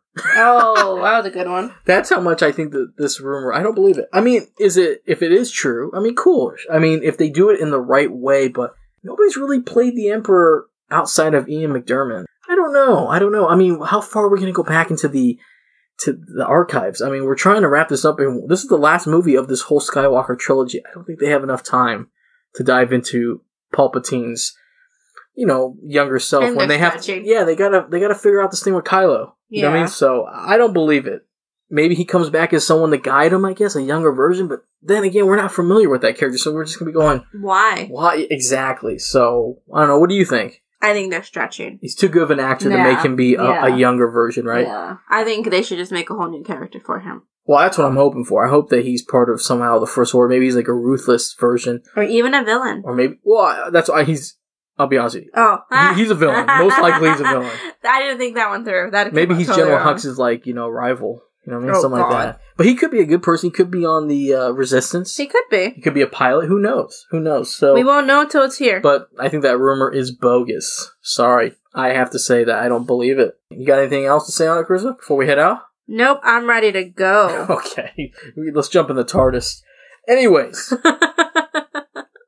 Now, we were teasing earlier in this episode something special. Yes, extra special. Now, a lot of times when we get something special, it is at a con. Right, Chris? I mean, a lot of things we do at a con. Yeah. This time, it is not the case. This is not con-related at all. This is not con-related at all. This is a huge deal for myself and Chris, but a big deal for me, because this is kind of like a fanboy's dream. Now, I know everyone's going to be like, oh my god, you got someone from Star Wars? No, I got the next best thing. Honestly, because if you know me, I love Star Wars, but I love Halo just as much. And I got somebody from Halo in a pretty cool special interview that was, it's a pretty good amount. It's close to 30 minutes long. I can't believe I freaked out. Yes. Because I mean, Patrick, like, loves. I love Halo. And I think I freaked out for him. Oh, yeah. And you hear it in the interview, it's so embarrassing. So, I can't, just saying it, it's still hard to believe, but we were able to sit down, metaphorically, and have a chat. Over the phone. Yeah, over the phone with Steve Downs, the voice of Master Chief. Sparn 117. Yes, you're hearing this correctly. Steve Downs. We had a conversation with him, and we talk about all kinds of things in the Halo world, and we get to learn a little bit about his beginnings into radio and voice acting as well. So, without further ado, I can't believe I'm saying this. Tomorrow Comes Movies speaks with Steve Downs, the voice of Master Chief, Sparn 117. Go ahead and enjoy this. This is the best thing you got on Black Friday. So, huge thank you to Steve Downs for this. Yes, Go ahead and enjoy. Hey everyone, this is Patrick and Carissa. And we have a very special guest, somebody whose voice I adore in one of my favorite video game franchises. We are here with Steve Downs, the voice of Master Chief from the Halo game franchise. How you doing? Hey guys, how you doing? We're doing good. Chris, are you okay? You look like you're real jacked up for this. It's crazy to talk to Master Chief. Easy now. Take it easy.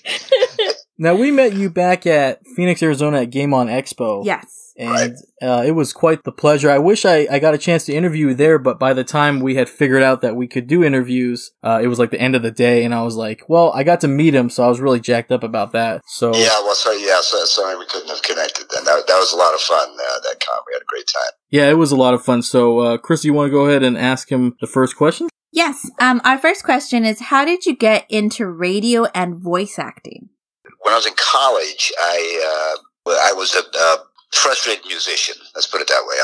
I was a drummer in a rock band, and we had a band in school, and played around fraternity parties and little bars and that kind of thing. And anyway, at some point, it became obvious to me that this was probably not a good career move, long term, as it were. And I wanted to do something that involved music, and because that was my passion, really.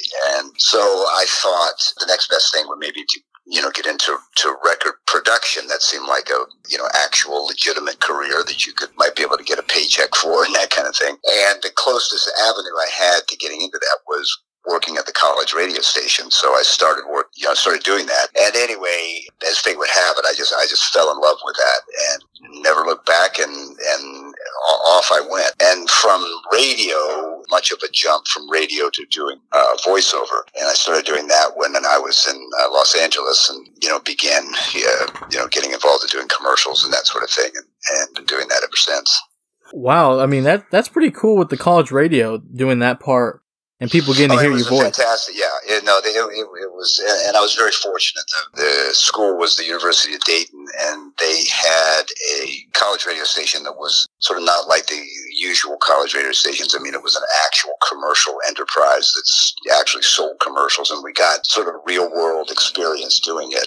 And like I said, I just, the ham in me and the ego in me wouldn't let go. And, I just fell in love with it. One of the questions that a lot of people have asked me, because I know how you got the role of Master Chief, but a lot of people were asking me to ask you if you could briefly talk about how you got the role of Master Chief. Sure.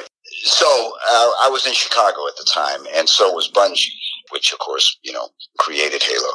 And Marty O'Donnell, who wrote and performed most of the music in the original games and also cast the voice talent, he used to listen to me on the radio. And, I often say the biggest voiceover gig I ever got, I never auditioned for, because he just called me one day. Actually, it was about a year before they started doing Halo, and asked me if I would voice a character in a small little PC game they were putting together. And I said, yeah, and that's how I met Marty, and we did the game. And, about a year later, he called me again and said, well, we're working on this new game here, and we'd like you to do the role for Master Chief. So, and that's really how it happened. And I just came in, and it was a few days work, and that was that. So it was just, kind of one of those things, that just right place, right time. And I was very fortunate. That's incredible. Our next question is, what preparations did you do to get into the voice of Master Chief? Well, originally, when I came in to do the read, Marty, they didn't even have a sketch for me to look at. I mean, I had no idea what the character looked like, so it was just really based off of Marty's description of the game and who the character was. And so, he explained that he was this augmented super soldier, man of few words, et cetera, et cetera. He said, kind of think of Clint Eastwood when he did the old spaghetti westerns and Dirty Harry. It was sort of a combination of for a few dollars more and Dirty Harry.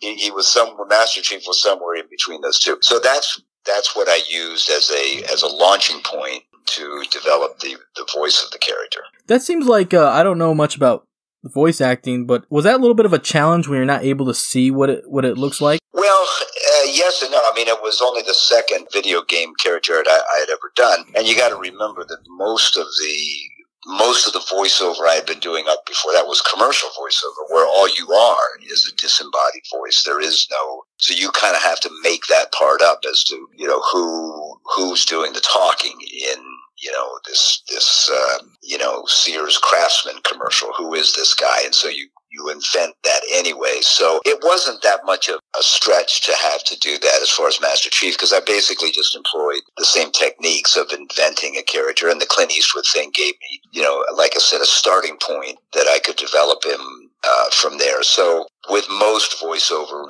certainly except for animation and video games, you don't really have an actual physical embodiment of the character you're doing, so you invent one, and that's sort of what I did with Master Chief. Oh wow, yeah, I didn't know that. My next question is, after Halo 3 had ended and then they announced Halo 4, was there a lot of pressure returning to the series without Bungie? Yes, there was. They were really 343 was going to go in another direction with both Master Chief and Cortana. I mean, that was never really said at the time, but I sort of knew what was, when they called me in to read for it. First of all, I had done 3 of the games, so it seemed kind of silly to be auditioning for it. So they didn't call it an audition. They said they were trying to work out some technical things and, wanted me to read some script to see if some sort of technical issue was working. But really what it was about was to see if I was up for what they were going to do, with Master Chief, because as you know, there was more dialogue in Halo 4. The relationship between the Chief and Cortana was going to be very, much more intimate and deeper. And so their original intent was to use other people, and fortunately, that didn't work out. So by the time Jen and I came in, but I still felt the pressure. I still felt, okay, can I? This isn't going to be just the Chief yelling Cortana every 5 minutes and finish the fight. This is going to be a little more. There's going to be a little more substance to it. And so I felt some pressure, but I knew I could do it, and I was anxious to do it. And as I've said many times, Halo 4 went where I always hoped the arc of the game would go, that it would involve, Master Chief and Cortana in a deeper way. And I always hoped that that's where it was going to go. And as it happens, that's exactly what 343 did. So I was thrilled to be able to do it. And needless to say, the technical workout, as they called it, went fine. And, the rest is history. Yeah, that's one of my favorite games out of the series, is because it was nice seeing the relationship kind of blossom, and we got more dialogue. And I'm glad that you said that, because that's what I liked about it. Was I like hearing your voice when I play the game and I'm about to get in the game. I'm like, if he says I need a weapon, that's cool. But when you're talking about like how you feel with Cortana and she's losing it, I was like, this kind of makes the game more exciting because there's a story. I like story with my games. Yeah. Well, me too. And I've always felt that was, one of the very special things about Halo from the beginning was that they took a lot of time, both Bungie and 343 devoted a lot of time to the actual storytelling. It wasn't just a shooter game. There was also a story there, which is what attracted me, because, people ask me all the time, if I play the game, and I don't, because I'm horrible at it. I suck at Halo, but what attracted me to it was the story, because what I am a big fan of is science fiction. And so I loved the story of Halo, and that's what I could really sink my teeth into. Our next question is, how would you define Master Chief and Cortana's relationship? Well, that's a good question. I don't know that I have a definitive answer for it. I've always felt that it could be a number of things. It could be a sibling relationship. It could be a quasi-romantic relationship. It could be simply soldier to soldier, friends, comrades in arms, that kind of thing.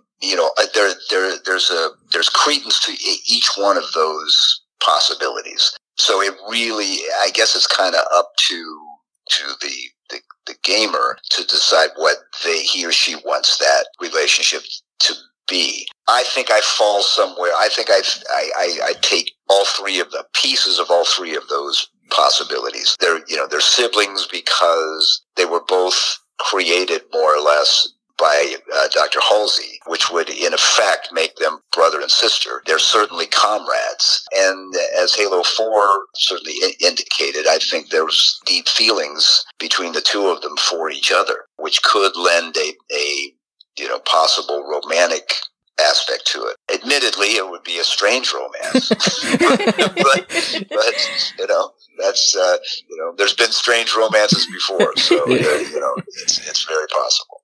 Yeah, Star Wars comes to my mind in that New Hope with Luke and Leia. Yeah, there you go. Absolutely. With your relationship with Cortana and Master Chief, I always kind of thought it was about them. They could never have, well, especially Master Chief, he couldn't have a normal life, and he was always fighting to save us. And I always felt that there was a companionship and a little bit romantic in a way, like what you were saying. I always felt like I can never have a normal life, and she's my everything. She's the one with me throughout this whole journey. And I always kind of felt that was the relationship to me that's one of the best aspects of the game, is that relationship between them. Yeah, I think that's a good way to put it. I think, they're really, each of them is the only entity that truly understands the other in a way that nobody else can. And, which is what made the Halo 5 story so intriguing is the strangeness, or I guess I should say the estrangeness of Cortana and Master Chief, and how that's going to get put back together again, because obviously, it's not the same relationship in Halo 5 as it was in Halo 4, correct, or 3, or 2, or 1. Now, I know you do a lot of voice acting for Master Chief. You are Master Chief. Would you be up for doing like motion capture for like the next game, like Halo Infinite? I would be up for it, but I think they have a kind of going to blank on his name now. I want to say. I'm sorry, I forget. I've met him. He's a great guy, and he did a great job as the mocap for Master Chief. So my guess is, they're going to stick with him. He did a really good job of that, and I did a decent job at the voice. So I think we'll probably keep the roles separate. Really, Jen did the mocap in Halo 5 for both Cortana and Dr. Halsey, and she does a fabulous job at it, and would suspect that she'll continue in that role. Now, Halo 5 was kind of interesting because it seemed to divide fans. I would speak to a lot of people that play it, and everyone likes the game, but one of the biggest criticisms is lack of Master Chief as much in the game versus Locke. How did that make you feel when people would tell you that? Well, of course, I mean, I'm going to say, yeah. Again, I know a lot. I think the biggest complaint that I've heard of the story part of Halo 5 was the difference between what was promised and what was delivered. That what was promised in some of the stuff that came out, the teasers and the promos and that kind of thing for Halo 5, what was promised is not what happened in the game. And I think people didn't like that. They were given an idea of what was going to happen, and then the game went in a completely different direction. That's the number one complaint that I've heard. And I understand that. I understand, why they would feel that way. And then and then the big thing was that, more Master Chief. And Frank O'Connor has said as much in interviews that's not going to be the case in Halo Infinite. There'll be plenty of Master Chief, so I'm glad to hear that. I'm excited too. How excited are you? Although I will say also, I did like the introduction of Agent Locke. Oh, yeah. I think he, added something to the game that can still be explored further. So I think, maybe just a more balanced presentation between those two characters would be appropriate. Oh, yeah, I agree. I liked Locke. I was just, I was always laughing when he was trying to get Master Chief, and I'm like, you're never going to get Master Chief. Yeah, ain't going to happen. Yeah, ain't going to happen. How excited are you to return to the Halo world with Halo Infinite? Well, I'm very excited. I mean, there's not really much I can discuss about it at this point, but, the promise was always that this was going to be a trilogy. And so obviously Halo Infinite will be the third in the trilogy. Now, what happens after that, who can say? But, I'm very excited to see, where we go from here. Well, I didn't know about the whole trilogy. That's actually interesting to know that. I would definitely love to see it. More games come out.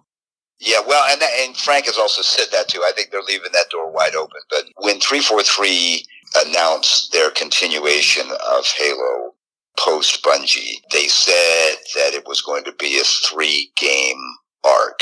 So, again, and, when I talk about, future projects as far as Halo is concerned, you have to understand I'm talking about it as a fan, and I don't have any knowledge that I can impart on this. But what I would assume that to mean is some sort of resolution to the story that began with Halo 4. So that storyline, theoretically might be completed in the next game. Or not.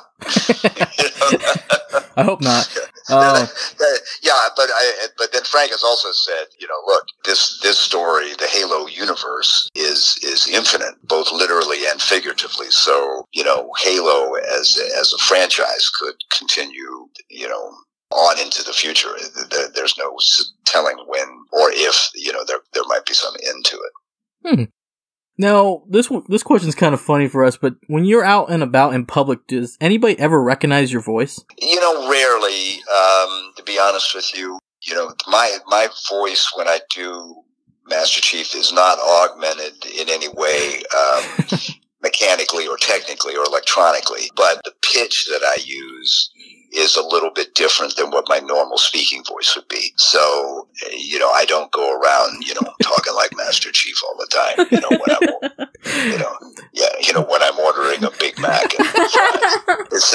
So no, to answer your question, that doesn't happen, which is, it's kind of fun, voiceover in general is kind of fun like that because, you can be, sort of recognized when you choose to be recognized instead of, if you're an on-camera person, and connected with, a famous movie or show or whatever, you can't go anywhere without being stopped or recognized. And I would imagine, that can be, a little tedious after a while. Oh, yeah. And so with voiceover, that's not the case. You're, Joe average guy, unless the subject comes up, when I'm with my wife and if the right people are around that she thinks might be gamers, she inevitably brings it up. So, that's almost unavoidable. Now, I know we've been talking about it, but I know there's a Showtime Halo series coming out, and I know you can't talk anything about it, but one thing I would like to see in that series is you returning if they bring Master Chief into the series. I'd like to see you voice that character. Well, you and me both, brother. I have to be, perfectly honest. I haven't been contacted by anybody connected with the series at this point, and I'm feeling that if it hasn't happened by, because they're going into production next year. Yeah. So usually by now someone would have reached out to me or to my agent, and there would be some conversation about it, and there hasn't been. So I can only assume that they're going in a different direction as far as, who's going to voice the character. Only because like I said, I haven't been contacted at all. So that would indicate that something else is happening. Yeah, see, for us, we were talking about because there's rumors that they're looking for a Master Chief. There's nothing really concrete, but I was telling her that, to me, you're the Master Chief in the same sense of, like, James Earl Jones is Darth Vader in Star Wars. Right. I can't see anybody else playing it. And we were talking about this on our last episode, and I don't know if you ever feel like that, but I always feel that you are essentially Master Chief, and I couldn't see anybody else playing that character. Well, I appreciate that, and believe me, I love doing it, and I would love to be a part of the series. I mean, I think it's going to be fantastic, but, it feels like that they're going to be doing something else, so I could be wrong, but usually the way these things work, there is some kind of, contact made at this level, and there hasn't been, so I think they're going another way. That's unfortunate. Now, one thing, they were going to make a Halo film series at one point, and let me ask you, would that be like a dream come true for you? Of course. Yeah. Of course it would. As with the Showtime thing, I mean, anything involving, you have to understand that it's like a childhood fantasy. I mean, think about it, what young boy, growing up didn't, fantasize about being a superhero. I mean, that's sort of a natural thing for most kids. And to then at some point be able to actually really play one has been fantastic. I mean, it's been so much fun and interesting, and I've gotten to meet a lot of interesting people, and the fans have been spectacular, and go to convention. I mean, really, Halo and Master Chief has taken me around the world quite literally, and so I've been able to experience and do things that I never would have done. And all that aside, it's just a fun gig. I mean, just plain and simple, it's a fun gig. When I finally get the call that they're ready to do another game, I can't wait to get involved and participate, and then be able to watch, how the game and the making of it develops. The way these things usually work is that the voice talent is usually added, pretty close to the end of the production of the game. So you get to see not quite the finished product, but you get to see pretty close to the finished product. And it's pretty exciting. And to be able to talk to the writers and the directors, all the people who are so intimately involved in it is just a thrill that I can't overstate, to be honest. That's fantastic here. For me, I think Halo's history is so rich that I always think to myself will we ever get this movie? Because I think there's big potential in filmmaking with this because of just the lore and the stories. And I always envision seeing you on the big screen in a trailer, saying "finish the fight" or something like that. Well, I do too, but it may not happen. But it's just you're right. There is a rich, very rich, almost Game of Thrones-ish. Oh yeah. Depth to that story, or at least potentially. And I think part of the reason why it's taken so long to develop a real live action version of the Halo story is, you really only get one shot at it. Yes. And I mean, I suppose that's not true. There's been good Supermans and bad Supermans. There's been good Batmans and there's been bad Batmans. But, with this one, I think, Microsoft and 343, really want to make sure that they get it as right as they possibly can and not have it to be a disappointment, as so many video games that are turned into movies are. There's very few that you could say, wow, that was a good adaptation. Many times it's a disappointment, and I think they really want to try to get this one right, and I think that's why it's part of the reason why it's taken. The other part's money, of course.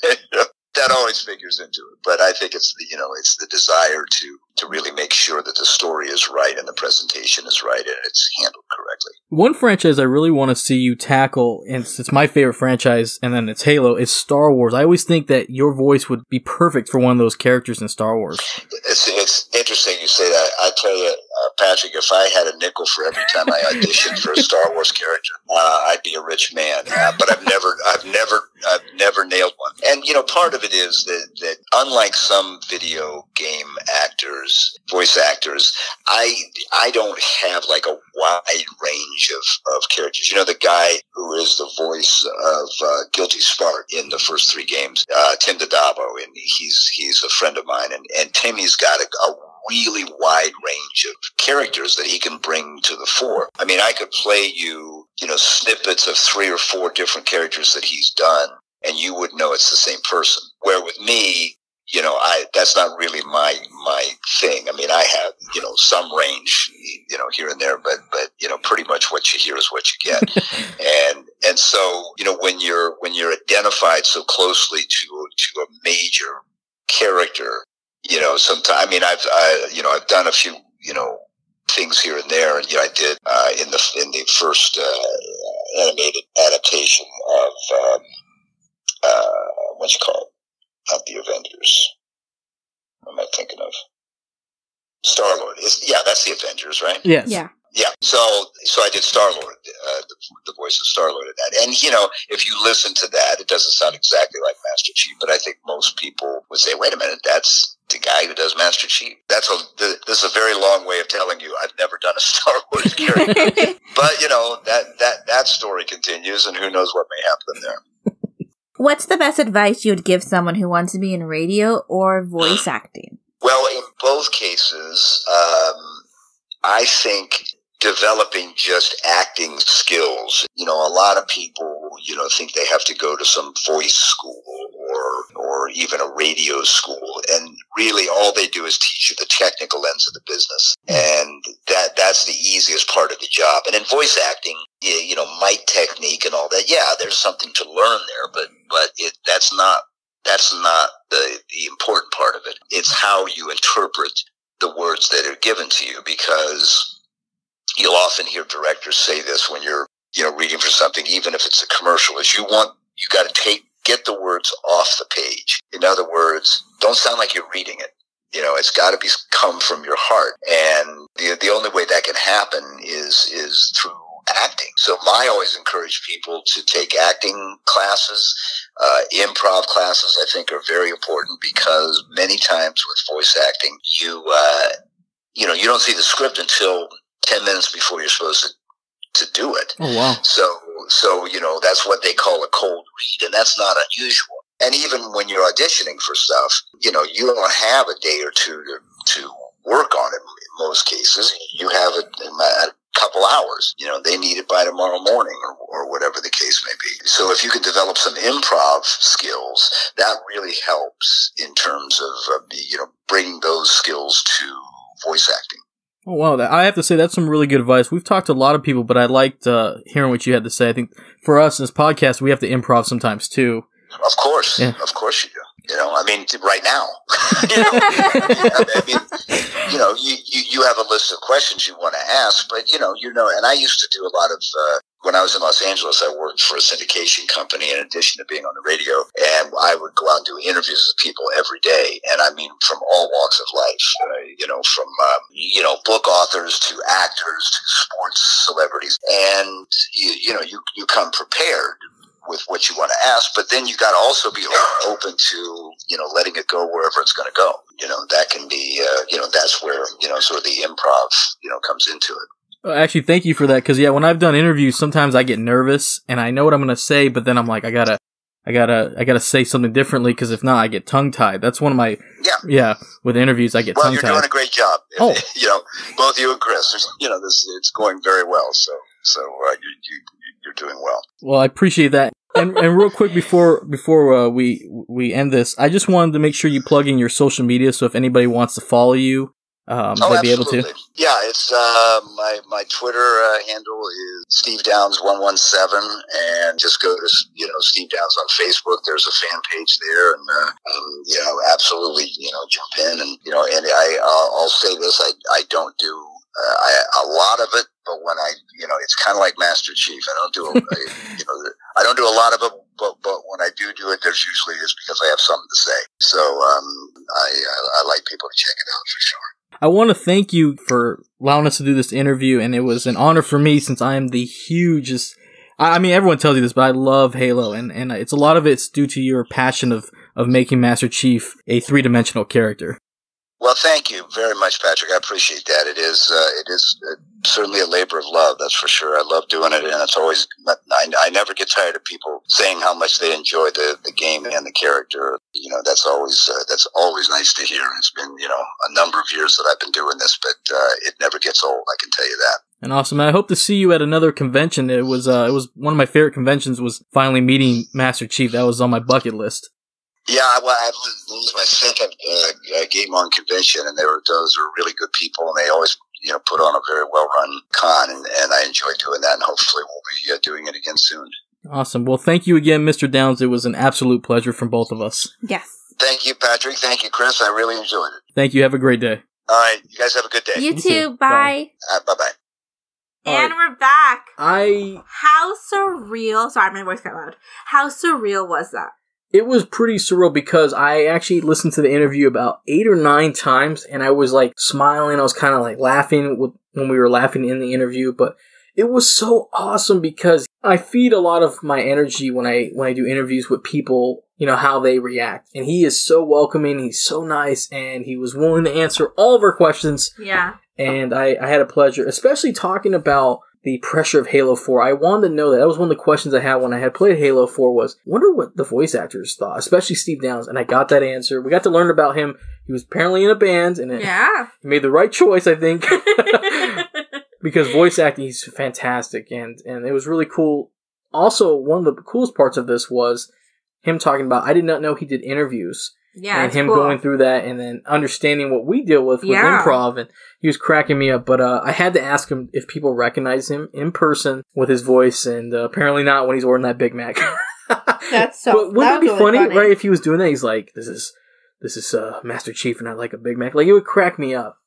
And we got to talk a little bit about his excitement for Halo Infinite. Mm-hmm. Now, I know we couldn't talk about it, any details if he knew anything, but just hearing him excited to come back and do another game. That's the best part about this whole interview, was learning that he truly cares about this character that he voices. It's a responsibility, but he also says it's a great gig. Like, he enjoys what he does. And that's something that really kind of amped up my level, that after we record this, I'm going to play some Halo, because I was all jacked up listening to the interview. Chris even caught me listening to the music earlier. Yes, I did. Getting all amped up. But, yeah, and also, we got to talk a little bit about that Showtime Halo series, and right now, hasn't heard anything about this series, so a little disappointing. I really want him to voice the character if they were going to bring it into the show, like we talked about in the previous episode. So, just want to take the time to say thank you to Steve Downs. It was an absolute pleasure, and I honestly would love to have you come back on when Halo Infinite releases. We can talk a little bit more about that, but we have a little something special that we had asked him to do, and I was so glad that he actually fulfilled the request. So let's go ahead and check it out. This is Steve Downs, the voice of Master Chief, Spartan 117, and you're tuned in to Tomorrow Comes the Movies. Finish the fight. Yes, you heard it correctly. He gave us a shout out, and you will hear a part where Carissa, if you listen to the music of Halo, there's a part where, like, oh, she does that. She is, I don't know what to describe that. What were you doing? Like, I don't even know. Do you remember it? Like, yeah. The only part of it made the cut, but it was cracking me up. You were so jacked up because you thought he was done, and he's like, finish the fight. You know what I mean? Like, it was really cool to ask him if he would do it, and I think he did great. Yeah. In fact, when he did it, he said, Tomorrow Comes the Movies. I was saying to Chris after the interview, I said, man, he might have actually came out with a better name for the podcast. We're going to change our name now. To Tomorrow Comes the Movies. No, but thank you to Steve Downs. He really didn't have to take the time out of his busy schedule, and he did, and I have to say, it was an absolute pleasure, and I can't wait for his next project. Yeah. If it's Halo Infinite, or if he does any voice acting, Star Wars. Are you listening? Yes. Please pick this guy up. I mean, he does a fantastic job with the character of Master Chief. I'm sure there's a character out there that he can just make his own in the Star Wars universe. So please give him a follow, and I hope to see him at another convention. So that was our Black Friday exciting deal for you, was basically listening to us fan out with Master Chief. Even Carissa did. You start off talking, and then you slowly, me and him I'm kind of fanboying out, and then you would pop in once in a while, but at the end, like that cracked me up. Shut up, I hate you. I listened to it about 20 times, was like, I gotta get this in my ringtone. So what'd you think of the interview? It was really cool. I mean, it was like, I'm like cheesing it right now, like, oh my god, that is unbelievable. Well, when he says in the interview, settle down. I know. You literally, ask one question, and then you disappear for a while, and then you would pop up. But, yeah, thank you to Steve Downs. It was a great interview, and I look forward to seeing him again in the con. And this is it for the episode. So this is it. with it being Thanksgiving, I would like to say to, as Carissa would refer to them as the 10 listeners. Yes. Our 10 listeners. We are very thankful for those who have tuned in, who have supported us in this journey, because a lot of people didn't think we would make it this far. Yeah. Or accomplish what we have accomplished. And we're very thankful. And in the great words of Steve Downs, aka Spar 117 Master Chief, we are finishing the fight. Yes. So we're going to continue to keep going, and it's been a ride, and we can't wait for what 2019 has in store for us. But we have some more stuff on the way. We do. There's other stuff in the works. So exciting. Definitely. And, well, with it being the end of the episode, Carissa, where can they find this podcast if they'd like to listen to the podcast if it's their first time? In podcast format, you can find us on Spotify, Apple, SoundCloud, Stitcher, Google Play, Overcast, Podbean, TuneIn, and Castbox. Overcast, she meant, but not Overcast. Don't type that into your browser. Now, what about social media-wise? If they want to stay up to date with what we're doing on social media or what we post. You can find us on Instagram, Twitter, and Snapchat at TOC Movies. I'll be active on Black Friday with our Snapchat. Facebook at Tomorrow Comes Movies. You can also subscribe to our YouTube and Twitch, Tomorrow Comes Movies, or TOC Movies. Yes, might as well make an announcement. Our YouTube now has a custom URL. Did I say that right? URL. Sorry. So for YouTube, you can go to youtube.com/Tomorrow Comes Movies, all in one word. Don't do any spaces, and you'll find our link now. So that's our new link. So youtube.com/Tomorrow Comes Movies. And of course, we ask you if you could please give us a review on iTunes or Facebook, Stitcher, any of those platforms, and of course Facebook. Please do a star rating of your choosing, and we really appreciate it. Come on, let's make the holidays a little bit better. Do us a Black Friday solid. Give us a review. And with that, I believe that is it. Yeah, I'm gonna go play some Halo. So happy Thanksgiving! Happy Thanksgiving, it's everyone. It's a little ahead of time, and also have a great Black Friday and be safe. Yes, we got in a car accident a while back, so please don't. Yeah, please be safe out there. It's gonna be hectic. So, as always, your hosts are the Patrick and Carissa. Master Chief never misses Black Friday. Episode 54. Finish the fight. Good night.